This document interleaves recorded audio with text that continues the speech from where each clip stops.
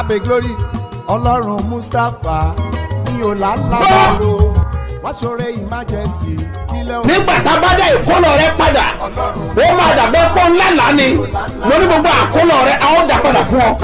Tí gbogbo ẹ tó ń gbọ́ mi lẹ́nìí àsọtẹ́lẹ̀ àkọ́kọ́ tí mo rán jáde sí ayé rẹ nìyí o ti ń fa ìkorò sí inú ayé rẹ ní orúkọ Jésù lónìí àní lónìí lórúkọ Jésù ó yá parẹ́. Gbàdúrà fún gbogbo ẹ̀dá tó ń wò mí tó dẹ̀ ń gbọ́ mi lọ́wọ́lọ́wọ́ lórúkọ Jésù Ọlọ́run olùbùkún ó yá kó bùkún fún ọ. Jẹ́ kí Ọlọ́run àlàáfíà kí ó wà pẹ̀lú gbogbo ènìyàn tó ń gbọ́ ohùn mi jákèjádò àgbáyé.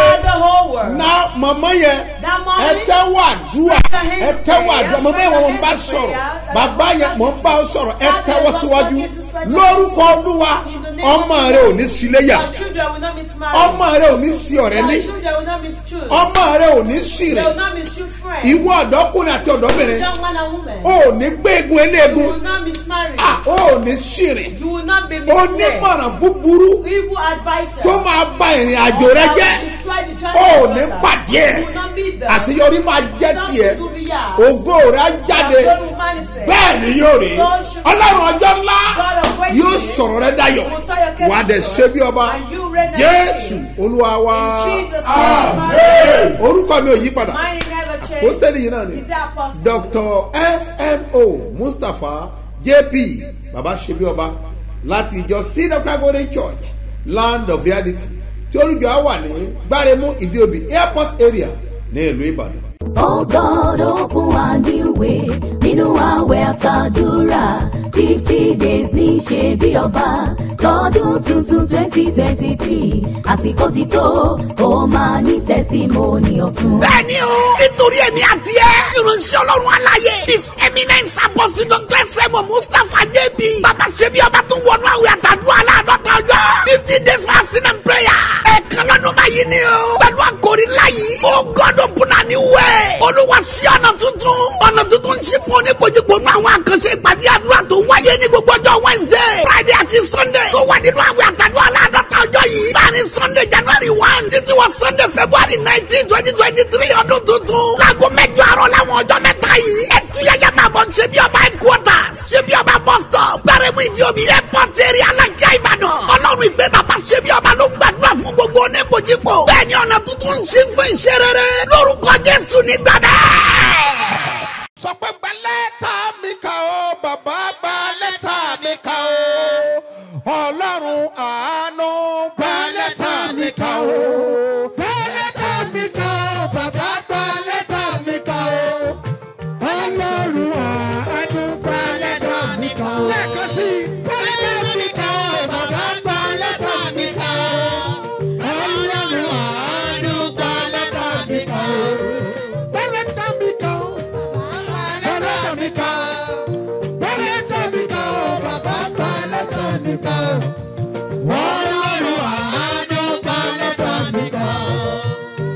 Tekele bukuru basa.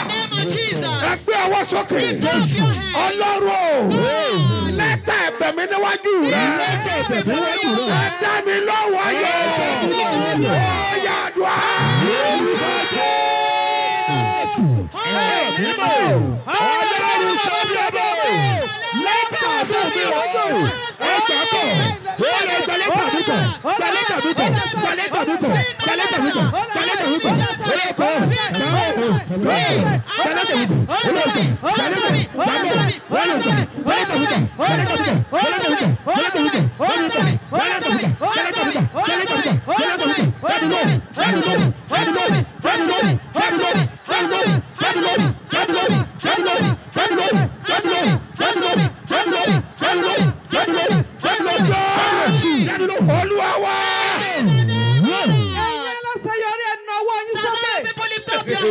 Pariwo mi lọ́kàn nílé wa láti gbé dìde sọ́dọ̀ dúró.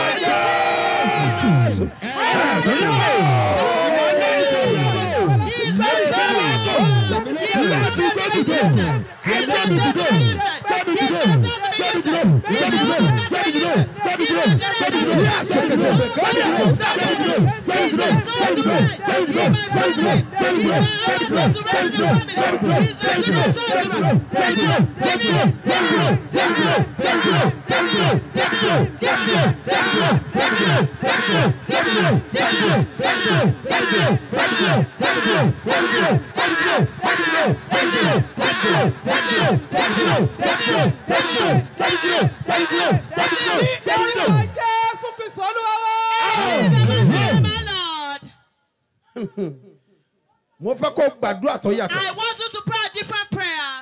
Wàá gbé ọwọ́ ọ̀tún lé orí. You place your right hand on your head. Olúwa. Lord. Ní ìran tá a ti bí mi. Ní ìran tá a ti bí mi. Ẹgbẹ́ ògo tèmi jáde. Ẹgbẹ́ ògo tèmi jáde. Wọ́n tún gọ́.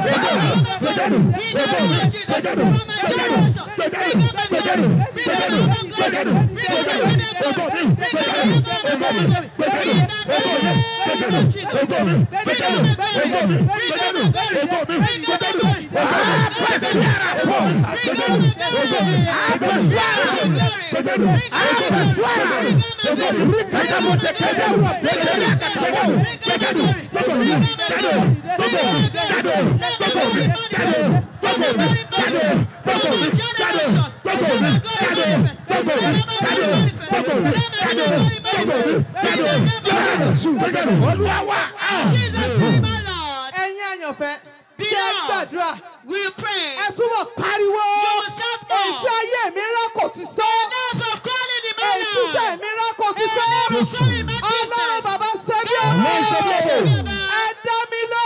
Ẹ jẹ́ kí n máa fò lókè. Ó yẹ sọ́dọ̀ dúró.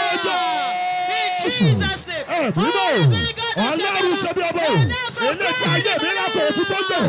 Eléyìí tí sẹ́ mi rán kò ti tó jọ. Ẹgbẹ́ mi dìde.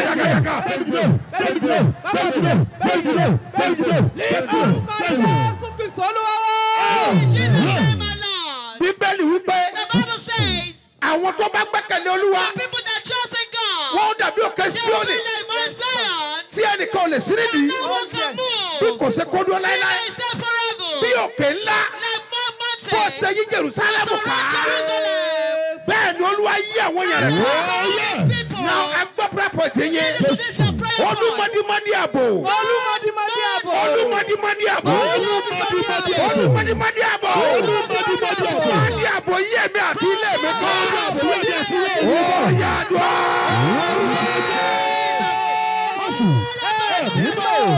Ọlọ́run Ṣebíọba. Olùmọ̀dìmọ̀dì àbò. Olùmọ̀dì àbò yóò di àtúnyẹ̀ àdúgbò. Mọ̀dì àbò. Yíwọ́tọ̀. Mọ̀dì àbò. Mọ̀dì àbò. Yíwọ́tọ̀. Mọ̀dì àbò. Yíwọ́tọ̀. Mọ̀dì àbò. Yẹ̀yẹ̀ àdúgbò. Mọ̀dì àbò. Yíwọ́tọ̀. Mọ̀dì àbò. Yíwọ́tọ̀. Mọ̀dì àbò. Yíwọ́tọ̀. Mọ̀dì àbò. Yíwọ́tọ̀. Mọ̀dì àbò.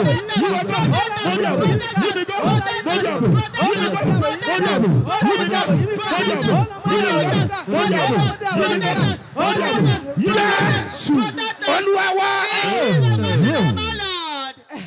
Àwọn aláṣeyọrí pọ̀ bí. Successful people are much here. Àwọn áńgẹ́lì yẹn ti sọ̀kalẹ̀. Those angels have descended. Wọ́n fẹ́ dá àwọn èèyàn They lóhùn. want to answer some people. Nínú àwọn tó máa dáná lálẹ́. Lórúkọ Jésù ó jẹ́ kan nínú wọn. Ẹ pariwo.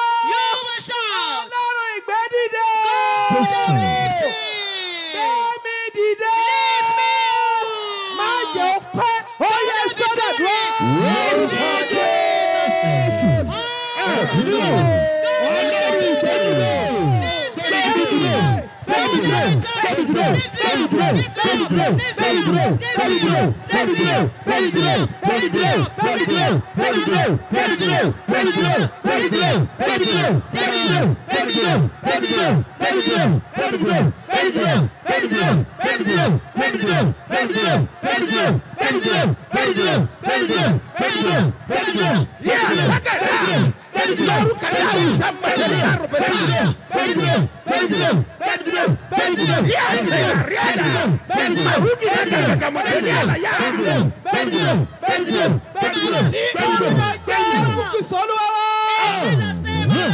Oh God, open a new way nínú àwẹ̀ àtàdúrà 50 days ní ṣe bí ọba tọdún tuntun 2023 àsìkò ti tó kó máa ní tẹsímọ́nì ọ̀tun. Bẹ́ẹ̀ni o, nítorí èmi àti ẹ ìránṣẹ́ Ọlọ́run aláyé His Eminence Apostle Dr. S.M. Mustapha JB Babasebioba tún wọnú àwẹ̀ àtàdúrà aláàdọ́ta ọjọ́ 50 days fasting and prayer. Ẹ̀ẹ̀kan lọ́dún báyìí ni o pẹ̀lú àkòrí láyìí Oh God open a new way. Olúwa ṣí ọ̀nà tuntun ṣí fún oníkojúkò nínú àwọn àkànṣe ìpàdé àdúrà tó ń wáyé ní gbogbo ọjọ́ Wednesday, Friday àti Sunday tó wà nínú àwẹ̀ àtàdúrà aláàdọ́ta ọjọ́ yìí láàrin Sunday January 1 títí wọ Sunday February 19, 2023 ọdún tuntun láago 8 àárọ̀ láwọn ọjọ́ mẹ́ta yìí. Ẹ̀túyẹ̀yẹ̀ máa bọ̀ Ṣebíọba headquarters Ṣebíọba bus stop Gbáremú Ìdíòbí airport area Alákíá Ìbàdàn. Ọlọ́run ìgbé bàbá Ṣebíọba ló ń gbàdúrà fún gbogbo oníkojúkò. Bẹ́ẹ̀ni ọ̀nà tuntun ń ṣí fún iṣẹ́ rere lórúkọ Jésù nígbà bẹ́ẹ̀. Ọ̀rọ̀ tí ẹnu mi jáde. Come out from my mouth. Gbogbo agbára àti alágbára. Every power of the wicked one. Ẹ̀mí tí a kì í fojú rí. Invisible spirits. Gbogbo ẹ̀mí ìkọ̀kọ̀ tí ń ṣe Every ìkọ̀kọ̀. hidden spirits doing hidden things. Agbára tí mo ń gba ọ̀nà ojú oorun wọlé. Power that carry through the Tí mo ń ba ìrìn àjò jẹ́. that destroy one's Kò ní journey. nípa lórí ẹ̀. Have the power. Jésù Olúwa wa. In Jesus' name. Ẹ káàbọ̀ sí abala àlá. Welcome to the segments of truth. Bùrọ̀jídé. Apostle. Bá ń wo àlá tó wà ń bẹ̀. Arábìnrin lálàá ó pé ẹnìkan fi sí ṣọ́ọ̀ṣì ó dẹ̀ fi gé fóònù òun sí méjì ibẹ̀ òun ló tají sí. This woman dreamed that somebody cut her phone into pieces with scissors and she wakes up. Àlá yẹn sọ fún ọ pé. That dream is telling you that Sàtánì fẹ́ ṣètò ènìyàn kan. Satan wants to set somebody aside. Àwọn ẹlẹ́nu rẹ́zọ̀. All the women. Tó o bá rí sí ṣọ́ọ̀ṣì You lójú àlá. see scissors in the Tàbí orí abẹfẹ́lẹ́. or you see a razor blade. Ìyẹn lọ́ba ní lójú àlá bá. You see it in your Tó bá ti lè sọṣẹ́ lójú àlá. One, they can drop Ẹlẹ́nu rẹ́sọ̀ kan bọ̀ wájú There ẹ̀. is somebody that's coming before Tá a fẹnu bà ó jẹ́ that want to lọ́dọ̀ destroy your olóore life rẹ̀. before your benefactor. Á dẹ̀ darí yín. And they will destroy Á the disconnect relationship. yín. They will disconnect Tó o ti mọ tó fẹ́ ṣẹlẹ̀. You know what will Number happen? one, First, wàá tètè gbàdúrà. you pray on Wàá time. wá sọ́ra. You will not be Kó o dẹ̀ careful kíyèsára and be sí watchful ìwà rẹ to your sọ́dọ̀ character, olóore attitude to your benefactor, àti ọ̀rọ̀ ẹnu rẹ and the word of your kọ́mọ̀ mouth, bá ti bí ẹnu mú so ọ. that they will not get Ogun you. ayé ò ní borí ẹ̀. Báwọn ẹlòmíì. Obìnrin ló tún lálẹ́ ilé yìí ó ní wọ́n jíṣẹ́ fún un ní ojú àlá pé kóun gbàdúrà lórí ogun tó lè kó ẹ̀yìn olórí òun sí òun ibẹ̀ òun ló tají sí. This woman dreamed that they deliver a message to her in the dream to pray in order not to turn her benefactor against her, and she wakes up. Ìyẹn ní èjìbìkúlùjì èkéní àti èkejì tó dàbí First rẹ̀. one and the second one is that the same. Àlá àkọ́kọ́ The first dream tá a tú that was a àti àlá kejì and the second ó one jọ mọ́ra. they are the same. Wòlíì ló lójú àlá tó sọ fún pé So a prophet in the dream that told her that kóun sọ́ra she should be watchful kọ́mọ̀ bá kọ ẹ̀yìn so òun that they will not sí turn olóore òun. eye against her benefactor. Èyí ni náà ìkìlọ̀ ní. This one is one. Olówó a máa sọ́ra. That's why you should be watchful. Àwọn ènìyàn tí máa ń ba ènìyàn People jẹ́ that tarnish one's image. irú wọn pọ̀ They dáadáa. are very Sọ gbọ́dọ̀ watchful. gbàdúrà You must pray. kí wọ́n bá kó bá ọ So that they will not lọ́dọ̀ hate aláàánú you rẹ̀. before your helper. Àmọ́ mo gbàdúrà fún I pray for ọ. you. Ọlọ́run á dì ọ́ mú. God will uphold Gbogbo you. èèyàn tẹ́wọ́. Everybody spend Ọ̀rọ̀ ni mo sọ jáde pẹ̀lú I àṣẹ pronounce your tongue. ní orúkọ In Jésù. the name of Jesus. Ìwọ àti olórí àti You are aláàánú your ayé ò ní tú yín ká. Amen. Jésù Olúwa wa. In Jesus' name, my Lord. Oh God, open a new way nínú àwẹ̀ àtàdúrà 50 days ní ṣe bí ọba tọdún tuntun 2023 àsìkò ti tó kó máa ní tẹsímọ́nì ọ̀tun. Bẹ́ẹ̀ni o, nítorí èmi àti ẹ ìránṣẹ́ Ọlọ́run aláyé His Eminence Apostle Dr. S.M. Mustapha JB Babasebioba tún wọnú àwẹ̀ àtàdúrà aláàdọ́ta ọjọ́ 50 days fasting and prayer. Ẹ̀ẹ̀kan lọ́dún báyìí ni o pẹ̀lú àkòrí láyìí Oh God open a new way. Olúwa ṣí ọ̀nà tuntun ṣí fún oníkojúkò nínú àwọn àkànṣe ìpàdé àdúrà tó ń wáyé ní gbogbo ọjọ́ Wednesday, Friday àti Sunday tó wà nínú àwẹ̀ àtàdúrà aláàdọ́ta ọjọ́ yìí láàrin Sunday January 1 títí wọ Sunday February 19, 2023 ọdún tuntun. Láago 8 àárọ̀ láwọn ọjọ́ mẹ́ta yìí. Ẹ̀túyẹ̀yẹ̀ máa bọ̀ Ṣebíọba headquarters. Ṣebíọba bus stop. Gbárẹ́mú Ìdíòbí airport area Alákíá Ìbàdàn. Ọlọ́run ìgbé bàbá Ṣebíọba ló ń gbàdúrà fún gbogbo oníbojúpò. Bẹ́ẹ̀ni ọ̀nà tuntun ń ṣí fún iṣẹ́ rere. Lórúkọ Jésù ní gbàgbẹ́. Ọ̀rọ̀ jáde pẹ̀lú àṣẹ. Gbogbo ẹ̀yin abiyamọ sọ̀mẹ́. Mo ní ọmọ rẹ ò ní síléyà. Alábí hinahu ní bàgàwà. Lórúkọ Olúwa. Ọmọkùnrin yìí. Mo ní ò ní síléyà. Ibi tí ọwọ́ rẹ ò ti tó apẹ̀rẹ̀. Ò ní débẹ̀ láti ra ẹ̀kọ́. Ẹ̀yin ọmọbìnrin sọ̀mẹ́. Lórúkọ Olúwa. Ibi tó máa lọ. Ibi tó lọ tí ó wá di wàhálà sí Ọlọ́run. Ó ní tibẹ̀ lọ́kọ lórúkọ Jésù. Ọ̀rọ̀ á di ọ̀mú. Ó ní sí ẹsẹ̀ gbé. Jésù Olúwa wa. Lórúkọ Olúwa. Wàá rí àánú gbà. Ẹ̀yin òbí ẹ múra sílẹ̀. Ẹ máa gbàdúrà fáwọn ọmọ yín lónìí. Tí ó bá ṣeé ṣe. Mi ò kéde ẹ̀ tẹ́lẹ̀. Bọ̀ tó bá ṣeé ṣe. Ẹ̀yin òbí ẹ láwẹ̀ dago 12 fún àwọn ọmọ yín. Ọ̀pọ̀lọpọ̀ wulẹ̀ ń bẹ nínú àwẹ̀ nínú àdúrà 50 days tí à ń ṣe lọ́wọ́lọ́wọ́. Bọ̀ tí o bá jọ ìwà tẹ́lẹ̀ sórí ti àyájọ́ òní ẹ̀yin abiyamọ mọ̀ ń bá sọ ẹ gbìyànjú kẹ́ gbàdúrà a fẹ́ gbàdúrà fún àwọn ọmọ wa mo dẹ̀ mọ̀ pọ́lọ́run máa dáhùn àdúrà bí èèyàn bá béèrè èèyàn máa rí gbà torí bẹ́ẹ̀ni wípé ẹ béèrè a ó sì fi fún yín ẹ wá kiri ẹ̀yin ó rí ẹ kanlẹ̀kùn a ó dẹ̀ sí sílẹ̀ fún yín. Sẹ́rí àwọn àdúrà yìí iṣẹ́ agbára ló máa ń ṣe mo dẹ̀ mọ̀ pé lágbára Ọlọ́run ó ti jẹ̀yà ọmọ àmọ́ wàá jèrè ọmọ Bíbélì wípé ẹni tó bá bomirin ọ̀pọ̀tọ́ òun ló máa jèso ẹ̀ ẹ ti jìyà púpọ̀ lórí ọmọ but ọmọ yẹn máa dá ọ lọ́lá ní ọmọ kan ní sọ́tọ́ ọmọ rẹ wọ́ ṣùgbọ́n mo mọ̀ nǹkan dájú Ọlọ́run máa wọ ayé ọmọ yẹn ó máa gbé ọmọ yẹn sókè lórúkọ Jésù ayé rẹ máa fọ́ yóò dẹ̀ dára fún ọ Jésù Olúwa wa ẹ ti wò pé kí ló dé tí a fẹ́ gbàwẹ̀ lé rè kí la fẹ́ gbàdúrà lé lórí àwọn ọmọ yẹn ni o àwọn ọmọ yẹn ni o àwọn la fẹ́ gbàdúrà lé lórí sẹ́ẹ̀mọ̀ yìí pé ó máa ní ìdí ká tó gbé àdúrà jáde ẹgbẹ́ mi sà mi ò sọ pé Olúwa wí èmi ni mo rò ó pé nírú condition báyìí a gbọ́dọ̀ gbàdúrà fún àwọn ọmọ yìí ó ní ìtàn ọkùnrin àtobìnrin kan tí mo fẹ́ sọ jáde ìṣẹ̀lẹ̀ ní nǹkan bí ọdún mélòó kan sẹ́yìn tí wọ́n mú kéèsì yẹn wá sí State of Christ Golden Church a fẹ́ sọ̀rọ̀ lórí ẹ̀ a dẹ̀ gbàdúrà lórí ẹ̀ ẹ wá wo iṣẹ́ àwọn abiyamọ àwọn tó gbàdúrà fún ọmọ wọn èyí tó ṣẹlẹ̀ láyé wọn gbogbo ẹ̀ la máa mú jáde lónìí so mo fẹ́ kẹ́ gbàdúrà fún àwọn ọmọ yín mo gbàdúrà lórúkọ Jésù ẹ̀yin abiyamọ ẹ fọ́ kan orí yín ẹlẹ́dàá rẹ tó fọwọ́ kan ó máa tì ọ́ lẹ́yìn yóò tì ọmọ rẹ lẹ́yìn lórúkọ Olúwa ẹ máa jèrè ọmọ náà ẹ̀yin ọlọ́jọ́ bí òní ẹ̀yin tẹ́ ẹ ṣe wedding anniversary mo fẹ́ gbàdúrà fún yín ní orúkọ Jésù tẹ Násárẹ́tì Bíbélì wípé ó dára ká máa kàyé ọjọ́ wa ká lè máa fẹ́ ní pati ọgbọ́n nítorí náà torí pé òun kàyé ọjọ́ rẹ lónìí èmi sọ fún ọ pé ní orúkọ ọba tọmọ tẹ̀lé mọ́ àánú Ọlọ́run àtọ́jú rere ẹ̀ tó fi ṣe àṣeyọrí tí ọjọ́ rẹ ò kàn ní jẹ́ ọjọ́ lásán tí ìgbéyàwó rẹ tí ò kàn ní pé ọkàn máa kà lásán àánú yẹn kó wọnú ayé ẹ̀ kó wọnú ìgbéyàwó ẹ̀ yóò dẹ̀ dára fún ọ wàá dẹ̀ ṣe bí ọba happy birthday and happy wedding anniversary lórúkọ Jésù ẹ ó rí àánú gbà now ìṣẹ̀lẹ̀ ìṣẹ̀lẹ̀ ẹni yẹn fún ẹ ló wá sí State of Christ Golden Church a fẹ́ gbàdúrà lórí májẹ̀mú téèyàn ọmọ díẹ̀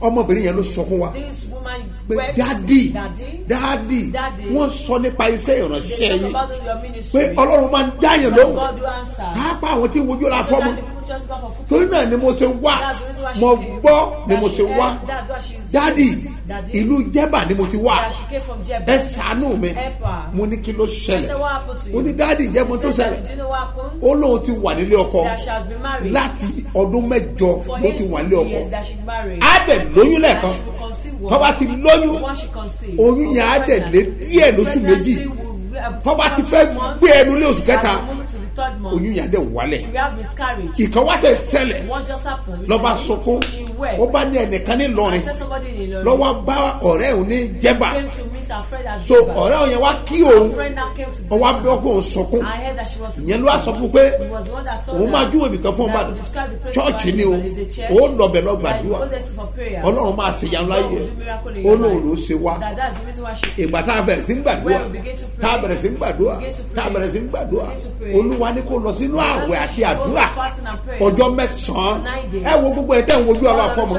ẹ jọ ẹ fọ́ kan inú yín Touch your womb. Ọlọ́run mi My God. tó ní gbogbo agbára ó máa dá ọ lóhùn ó máa lóyún lórúkọ Jésù Ọlọ́run á dá ọ lóhùn náà tó bèrè bá ń wojú ọlọ́ àfọ́mọ́ If a woman is ó struggling jẹ́ with kọ́ndíṣàn tó le ó dàbí ìgbà tí ọ̀nà ọkùnrin bá dí tó ń wá owó tí ò sí owó bó ṣe máa ń ká ọkùnrin lára bẹ́ẹ̀ gẹ́gẹ́ ló máa ń ká obìnrin lára nígbà tó bá wà lábẹ́ ọkùnrin tí ò dẹ̀ sí oyún kí obìnrin kó wà lábẹ́ ọkùnrin fún ọdún méje ọ̀nà ìkẹjọ kọ́dẹ̀ máa lóyún lẹ́ẹ̀kan láàrin ọdún tí oyún yẹn á dẹ̀ wálẹ̀ nígbà tó gbàdúrà ọjọ́ kẹ́ni ọjọ́ kejì ọjọ́ kẹta ó nígbà tó wá pé ọjọ́ mẹ́sàn-án ó lóun wá làálàá òun wá rí ọkọ òun ó wá ń jẹun nínú ìgbà lásán ó wá sọ lójú àná ẹ pé kí ló ní tó wá jẹun nù gbà kí ló tó ń jẹun nù gbà ó wá pè fún mi mo wá dáhùn ó wá sọ àlá tó lá nígbà tó ti sọ àlá tó lá mo ti mọ tí àlá yìí jẹ mo ti mọ̀ pé kankan wà láàrin yẹn mo ti mọ̀ pé àṣírí kankan wà bẹ́ẹ̀ mo wá rẹ́rìn-ín mo wá ní ọkọ rẹ ó ní ẹ̀hẹ́n mo wá béèrè pé sọ fẹ́ràn rẹ ó lọ fẹ́ràn òun mo wá béèrè pé sọ fẹ́ kó o bímọ dádì kò níyàwó mi náà ó wà sọ fọ́kọ ẹ̀ pé tó bá yẹ pé lóòótọ́ lọ fẹ́ kí n bímọ tó o fẹ́ràn mi bọ́ọ̀ ṣe máa ń ṣe yìí ó tẹ̀lé mi débàdàn ó dẹ̀ sọ fọ́kọ ẹ̀ in fact ọkọ ẹ̀ ní tí ó bá ṣe pé ó ti pè ó níbi iṣẹ́ òun ìbá kúrò níbi iṣẹ́ pé ọjọ́ yẹn gan àwọn ìbá tẹ Ìbàdàn ẹ gbọ́ mi dáadáa o mo fẹ́ kó o máa dì mú dáadáa mo fẹ́ kó o máa dì é ìyẹn ni pé kó lè yé ọ kó o máa gbàgbé rárá nítorí pé àwọn àdúrà kan bẹ tá a gbọ́dọ̀ gbà mọ́mí ẹ má gbàgbé pé ọmọbìnrin yẹn bàbá ẹ̀ wà lé màmá rẹ̀ náà dẹ̀ wà lé o wọ́n wà lé o táwọn náà ń gbàdúrà kí ọmọ àwọn lóyún kí ọmọ àwọn dẹ̀ bímọ kí ọmọ àwọn ṣàṣeyọrí nítorí wípé tí kọ̀dísàn bẹ́ẹ̀ bá ti wà lára obìnrin ọkàn obìnrin yẹn ò lè balẹ̀ torí tí ọkùnrin yẹn bá lọ bẹ̀ ká wò wọ́n bá lọ rí dáhùn àjẹkọ̀ ọmọbìnrin yẹn wọ́n ti fẹ́ sọ díẹ̀ di ti asán èyí tó ṣẹlẹ̀ sí Hánà nìyẹn nígbà tí ò rọ́mọ bí ṣe mọ̀ pé tí bá gbọ́dọ̀ padà dá láre tí Hánà ìbá tán nínú Elikana wárí bá nu gàdé sáré màrúwá bá nu jáde hamaw wá subi kiribanu bá ha má gbàdúrà gbogbo èyí tẹ́ ń gbọ́ mi mo sọ àsọtẹ́lẹ̀ bí ìwọ bá gbàgbọ́ lórúkọ Olúwa ogun tó dá ọ dúró lórúkọ Jésù ogun yẹn wọlé náà kí ló wá ṣẹlẹ̀ nígbà tí wọ́n wá dé ẹ bá rí ọkọ̀ tí wọ́n gbé wá kì í sọkọ̀ lásán ọkọ̀ gidi ni wọ́n gbé wá àwọn mẹ́ta náà ni wọ́n wá ọkùnrin yẹn ọmọdébìnrin kan àti wúmà yẹn ni wọ́n jọ wá náà nígbà tí wọ́n dé wọ́n bá mi lọ́fíìsì àwọn gbàdúrà mo wá béèrè lọ́wọ́ ọkùnrin yẹn pé ìjẹ́ o lè rántí ibi tó ti fi igbá jẹun o lo igbá láti fi jẹun níbìkan ibo ló ti jẹ máa yẹn wá gbọ́ sórí ó wá fi ìka gbá orí ẹ̀ ó fi ìka gbá orí ẹ̀ ó fi ìka gbá orí ẹ̀ ọkàn dáhùn ni ó ní jẹ́ ó ní mo rántí ìjọ ọmọ bí o ti jẹ́ ó ní bẹ́ẹ̀ ni ó ní ọ̀dọ̀ bàbá kan ló ti jẹ́ from ìjọ ò one lè man. padà Can you go back sí ọ̀dọ̀ bàbá yẹn to that man? láti béèrè túmọ̀ Ask the meaning. irú oúnjẹ tó ń jẹ The food you ó ní bàbá òní He says his ó father. láwọn fẹ́ràn ara wọn He said they love each ó ní other. bàbá yẹn nífẹ̀ẹ́ That father pé loves òun ò him. lè ṣe é I couldn't kó o do má ṣe nǹkan fún to do something bàbá yẹn for pé his ó ní father. ọdún tí àbá yẹn máa That ṣe is that the year lọ́dọọdún that is ó dẹ̀ celebrating ní nǹkan tó o máa And he ṣe has something that pé he tóun do bá for pè you. báyìí He will call ó máa him. gbé fóun He will pick the mo bá call. ní ó dà pé So you are calling. kó o wá béèrè lọ́wọ́ ẹ̀ And pé ask him, bàbá Father, ìtẹ́ ìgbé fún mi tí mo jẹ́ what nù you gave gbà me that I hate in the ìjẹ́ kí ni calabash? ìtumọ̀ ẹ̀ What does it mean? ẹ sọ fún mi Tell me. náà ó wá pè àbá He yẹn called the father. ó tún wá ṣe mistake And he make an ó error. tún wá fi sí speaker He put it in òun speaker. àbá yẹn jọ sọ̀rọ̀ dáadáa Both of them they ó wá chat béèrè lọ àbá yẹn Now ask his father. bàbá yẹn ní He said, kí ló tó ṣẹ̀ṣẹ̀ ń béèrè why are báyìí you just asking now? ohun tí mo ṣe fún ọ yẹn What I did for you? káàsì rẹ lè bò ní ìyá ti For jẹ́ you jù gbà yẹn suffer so much then. òun lòún ṣe ṣe fún ọ That's the reason why he did it so for you. ó nídìí àdúrà He needs prayer. àdúrà tó wà ń bẹ̀ ni pé The prayer there is that kì í jẹ́ kéèyàn tètè rọmọ bí to know when one child ní gets ojú ẹsẹ̀ immediately. fóònù dẹ̀ jábọ́ lọ́wọ́ And the phone ẹ fell. tẹ́wọ́ síwájú báyìí Spread your hands. rabiano kò In the sokoba name of Jesus. ẹ̀yin abiyamọ Amen. ẹ sàmì fáwọn ọmọ yín Amen for your mo children. pa á ní àṣẹ I decree. gbogbo agbára tí ń gbé ọmọ rẹ Every lọ́wọ́ power in your children. lórúkọ Jésù In the name of Jesus. agbára yẹn máa That dasán power will nǹkan bẹ láyé There's something that the dúníyàn nǹkan bẹ láyé kan bẹ dúníyàn nǹkan bẹ láyé náà ẹni yẹn ọ ṣáájú fún ọ ṣàánú ẹ kọ bàá lè máa rówó for him to get money. máa yìn wá rówó And the man going ọwọ́ fẹ́ bá tọmọbìnrin jẹ so nígbà tí kíní yẹn bá ti wálẹ̀ Once the thing that she has been owó yẹn máa tún yá the wá money will come. ó tún di next year Ọdún tó ń bọ̀. tọ́ba ti wálẹ̀ Once she has been owó yẹn máa yá wá the money will tí ò bá jẹ́ pé ọpẹ́lọpẹ́ Jésù tí ò bá jẹ́ ọpẹ́lọpẹ́ Jésù nígbà tá a gbàdúrà Ọlọ́run dẹ̀ dáhùn ó dẹ̀ padà wá dọ́mọ yẹn lóhùn ó dẹ̀ fi àkọ́bí ẹ̀ ó fi bí ìbejì sóòmù wípé ọ̀pọ̀lọpọ̀ àdúrà lọ́nbẹ̀ ọwọ́ àmọ́ bọ́lọ̀ ṣe dára tó bọ́lọ̀ ṣe dára tó atẹ́gùn ẹ̀ fẹlúmọ́ yẹn but síbẹ̀síbẹ̀ Ọlọ́run ò gba owó lọ́wọ́ ẹ̀ àánú ló jẹ́ bẹ́ẹ̀ because máì ní ò mọ nǹkan tó ṣe Ọlọ́run fàánú gbà ẹ jẹ́ kí n sọ fún yín sá ẹ jẹ́ kí n sọ fún yín sá sáré agbára Ọlọ́run kò sí tí ó lè ṣe fún ènìyàn tí Ọlọ́run bá dé á dá yẹn lóhùn ni mo sọ pé ẹ̀yin abiyamọ pé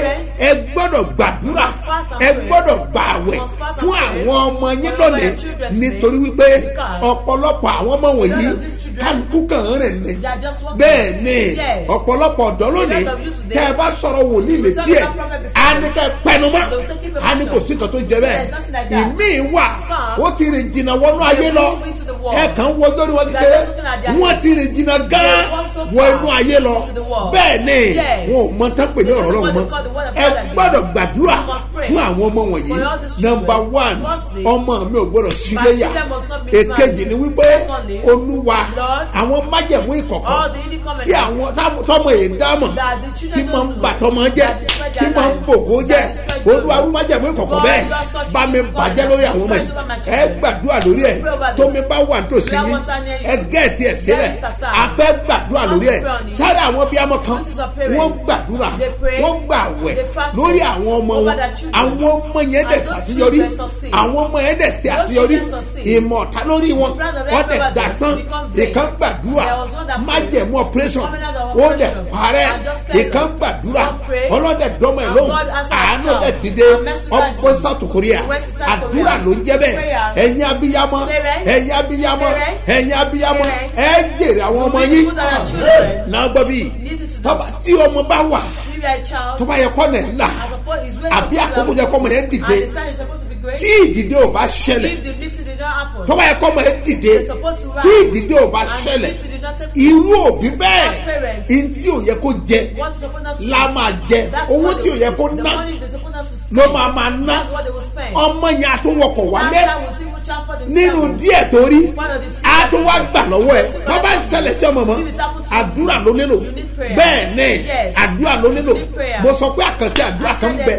ká a máa ṣe lágbára Ọlọ́run ní ọjọ́ Sunday àjọ ṣèpàdé Sunday ni mo ti máa wà ní Nàìjíríà lágbára Ọlọ́run bẹ́ẹ̀ ni ìpàdé Sunday ó ṣe pàtàkì àwọn májẹ̀mú ìkọ̀kọ̀ téèyàn ò mọ̀ díẹ̀ òun ló jẹ́ kó o máa láàlákàlà aláyẹ̀ ò yé ọ ẹlòmíì alákan oṣù á dẹ̀ máa repeat ara ẹ̀ a máa repeat ara ẹ̀ èmi èjò ló máa rí àádọ́ ọmọ rí èjò lójú àlá èmi a máa jà lójú àlá èmi a máa gòkè a máa jábọ́ ní ojú àlá ẹ̀ èmi ò kí gustave sókè ìsàlẹ̀ ní tiẹ̀ mọ́ wà ẹlòmíràn òwú alátakò ní ṣá irú àwọn àpẹẹrẹ búburú wọ̀nyí tọ́ba ti ń ṣẹlẹ̀ bẹ́ẹ̀ májẹ̀mú kan bẹ́ẹ̀bì kan tó o ní láti parẹ́ tó o láti ṣiṣẹ́ lé lórí ẹ gbọ́dọ̀ wúra yín níran torí ayé ò fẹ́ kó yẹ ni bọ̀dọ̀ gbàdúrà bí o bá gbàgbọ́ ní orúkọ bàbá àti ti ọmọ àti ti ẹ̀mí mọ́ gbogbo agbára májẹ̀mú ìkọ̀kọ̀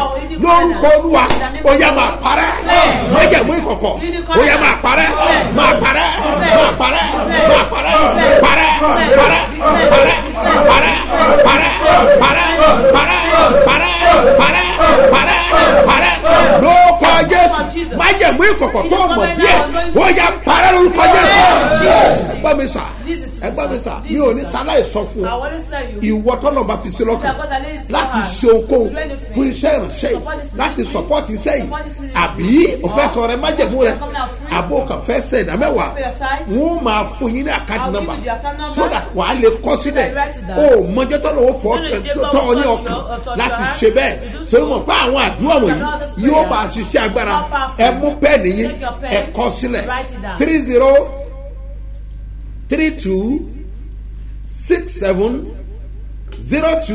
3032670285 gbọ́lẹ̀ kan sí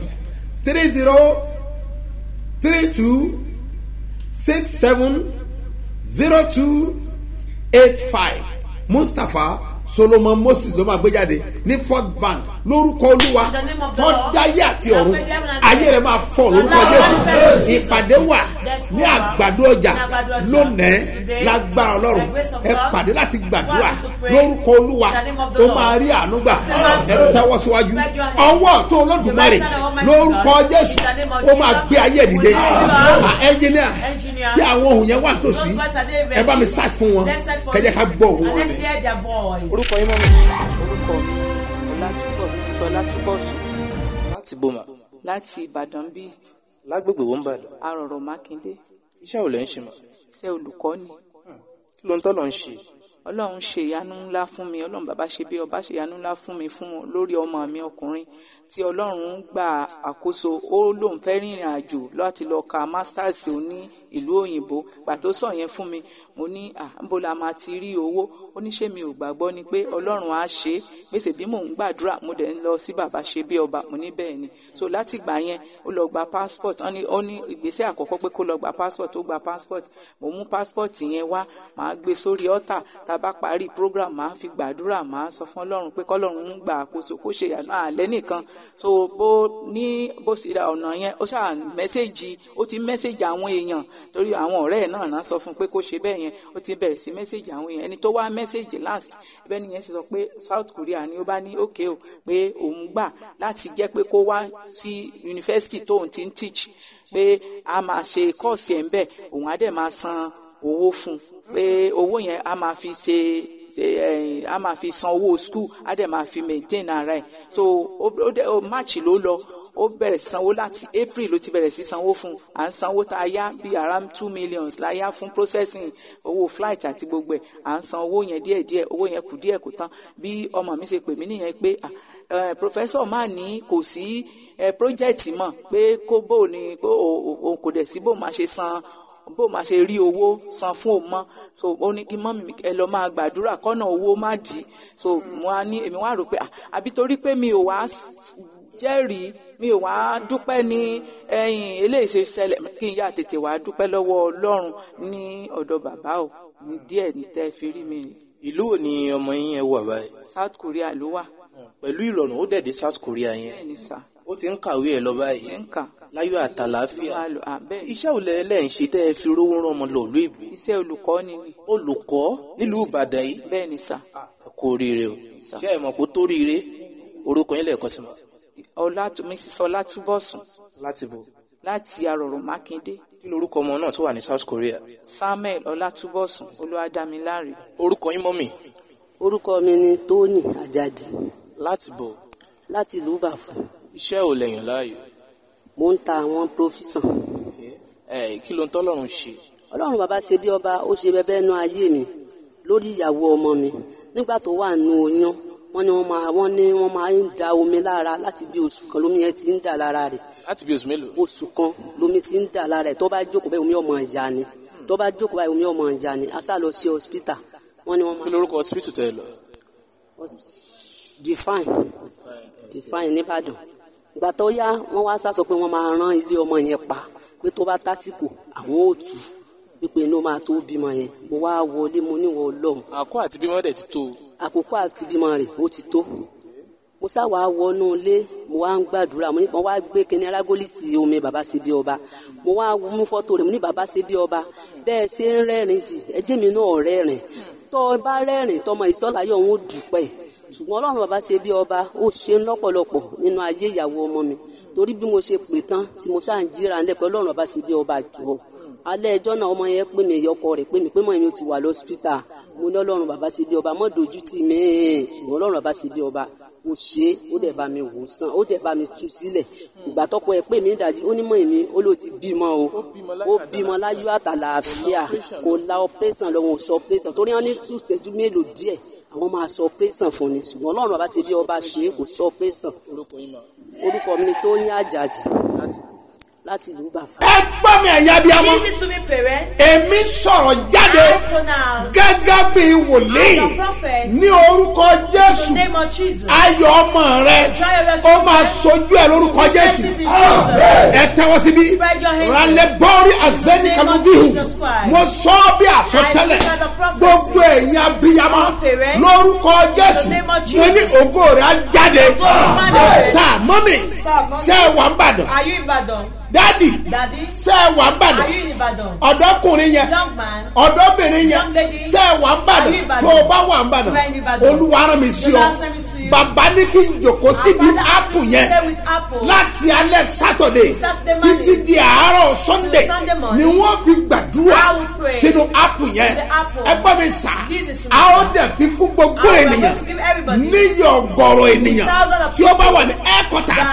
ní ọjọ́ Sunday bẹ́ẹ̀ ni àfi tó o bá síbẹ̀ mo dúró bí wò ní mo sọ àsọtẹ́lẹ̀ lórúkọ Olúwa ìrètí ẹ máa tẹ̀ ọ́ lọ́wọ́ àní o gbọ́dọ̀ jẹ́yàn àlàyé rẹ gbọ́dọ̀ dìde ní rúbinà jara wà lókè nàmà kan faru yẹrù bẹ láyà kúrì bàhámù sàtúrì àbànúgà báyà mọ pálásà mi ò dábàá lórúkọ Olúwa àti kọ́ pẹ́ ẹnikẹ́ni tó bá bómiri ọ̀pọ̀tọ́ òun náà ló máa jèso ẹ̀ ta ní sọpọ̀ ní jẹun ọmọ ta ló lọ́mọ rẹ ò ní dìde ta ló sọpọ̀ gọ ọmọ rẹ ò ní jáde ìwọ ọ̀dọ́ yẹn ta ló sọpọ̀ gọ rẹ ò ní fọ́ èmi takò wọ́n lórúkọ Olúwa ògo rẹ máa fọ́ mọ́mí ògo ọmọ rẹ á jáde gbọ́ mi sà. Listen, sir.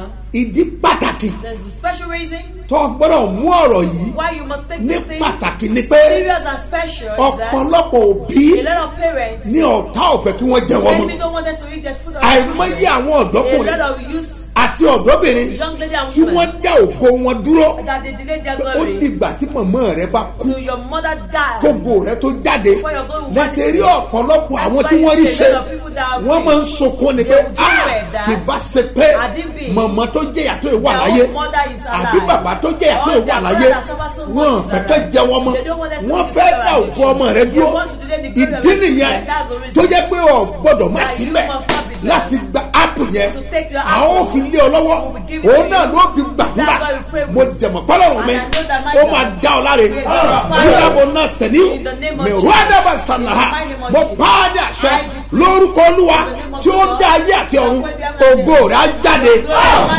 áàpù yìí ṣe pàtàkì Olúwa ní ká gbàdúrà sí tí ilẹ̀ yóò fi mọ́ tó ilẹ̀ ayọ̀ tirẹ̀ sábọ́ ní ìmọ̀ bóyá wà lè kọ́ rè kó sọ wípé ilẹ̀ ayọ̀ mi fẹ́rẹ̀ mọ́ ilẹ̀ ayọ̀ mi fẹ́rẹ̀ mọ́ o tèmi yóò kọrin ìyìn sí ẹlẹ́dà mi bójú pọ́ ìsìn títí mo mọ̀ pé yóò la ọ̀nà kì í di mọ́jọ́ òòkọjọ́ máa yọ ìkan tó fẹ̀jà pátá alóni wàhálà ìjì ọ̀tá kan kò lè gbéra wọ̀ rẹ lọ panápaná tó fẹ́ po òun ojú ọ̀run o orí wàhálà ni ọlọ́jọ́ yóò dé bá ó mọ́ o ilẹ̀ ayọ̀ mi fẹ́rẹ̀ mọ́ gbé sókè ilẹ̀ ayọ̀ mi fẹ́rẹ̀ mọ́ o tèmi yóò kọrin ìyè sí ẹlẹ́dàá mi. Bí Olúwa ti ń bẹ tí ẹ̀mí rẹ̀ wà níwájú Olúwa ẹni tí ẹ̀mí dúró ilẹ̀ ayọ̀ rẹ̀ máa mọ́ ilẹ̀ ògo rẹ̀ máa mọ́ ilẹ̀ ayọ̀ rẹ̀ á mọ́ ògo ọmọ rẹ̀ á sojú ẹ̀ onídẹ̀ ẹ̀dẹ̀ ń wojú lọ fọ́mọ onídọ̀ apù yẹn tọ́ba ni pé ń dá o dúró wọn àjọ lóyún lásìkò kò sí nǹkan míì wọ́n ti rí ológo ọmọ tí ń bẹ níwájú rẹ̀ wọ́n fẹ́ obi ìwọ ló ò ní gbà áàpù kan ló nílò lápàdé káàjọ gbàdúrà rẹ́bí ẹ̀nà sá mọ pálásẹ̀ lórúkọ Olúwa ayé rẹ̀ á fọ́ yóò rẹ̀ dára fún ọ èyí tẹ́ ìránṣẹ́ lọ́wọ́ Ọlọ́run mi á dìde fún ọ̀rọ̀ yín ó gbòkó fún yín ẹ̀ẹ́dẹ̀ ṣe bí ọba wọ́n àkànnà báyìí lẹ́ẹ̀kan sí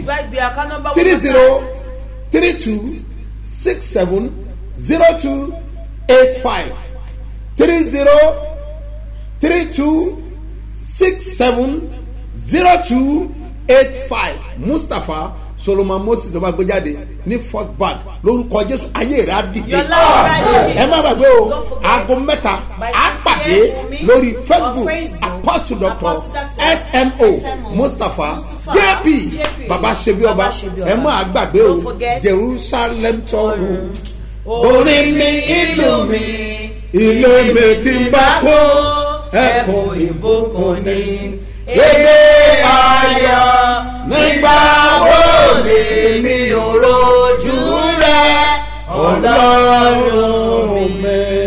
apẹ́ àbọ̀dà mo yà á sí mímọ́ ní orúkọ Olúwa aṣọ ọ̀run kò yà á sí mímọ́ ẹ̀jẹ̀ Jésù kò sọ̀ nínú ẹ̀ yóò ṣiṣẹ́ agbára yóò ṣe tùsílẹ̀ yóò ṣe ìdáǹdè wà lẹ́nu ọpẹ́ Jésù Olúwa wa kọjú sí ẹnìkan fi dá lójú báyìí pé èmi lẹ́ẹ̀rí. Oh God, open a new way nínú àwẹ̀ àtàdúrà 50 days ní ṣe bí ọba tọdún tuntun 2023 àsìkò ti tó kó máa ní tẹ́símọ́nì ọ̀tun. bẹ́ẹ̀ni o nítorí èmi àti ẹ ìránṣẹ́ Ọlọ́run aláyé His Eminence Apostle Dr. SMO Mustapha JB Babasebioba tún wọnú àwẹ̀ àtàdúrà aláàdọ́ta ọjọ́ 50 days fasting and prayer ẹ̀ẹ̀kan lọ́dún báyìí ni o pẹ̀lú àkòrí láyìí oh God open a new way Olúwa ṣí ọ̀nà tuntun ṣí fún oníkojúkò nínú àwọn àkànṣe ìpàdé àdúrà tó ń wáyé ní gbogbo ọjọ́ Wednesday Friday àti Sunday tó wà nínú àwẹ̀ àtàdúrà aláàdọ́ta ọjọ́ yìí láàrin Sunday January 1 títí wọ Sunday February 19 2023 ọdún tuntun láago 8 àárọ̀ láwọn ọjọ́ mẹ́ta yìí ẹ̀túyẹ̀yẹ máa bọ̀ Ṣebíọba headquarters Ṣebíọba bus stop gbàrẹ̀mú ìdíomi airport area Alákíá Ìbàdàn Ọlọ́run ìgbé Babasebioba ló ń gbàdúrà fún gbogbo oníkojúkò bẹ́ẹ̀ ni ọ̀nà tuntun ń ṣí fún iṣẹ́ rere lórúkọ Jésù nígbà bẹ́ẹ̀.